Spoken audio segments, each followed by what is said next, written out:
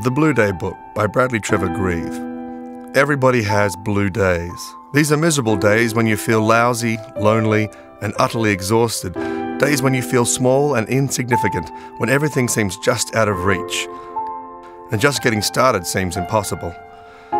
You feel frustrated and anxious, which can induce a nail-biting frenzy that can escalate into a triple chocolate mud cake eating frenzy in the blink of an eye. On blue days, you feel like you're floating in an ocean of sadness. You're about to burst into tears at any moment.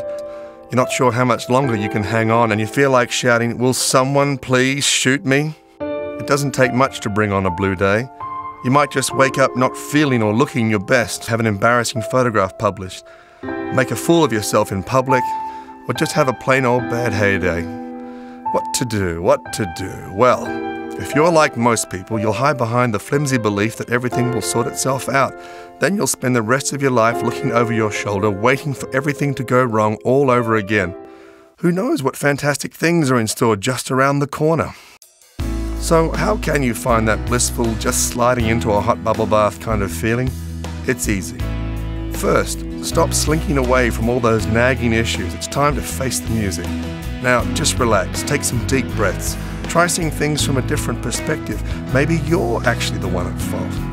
Be proud of who you are, but don't lose the ability to laugh at yourself. Live every day as if it were your last. Take big risks. Never hang back. Get out there and go for it. After all, isn't that what life is all about?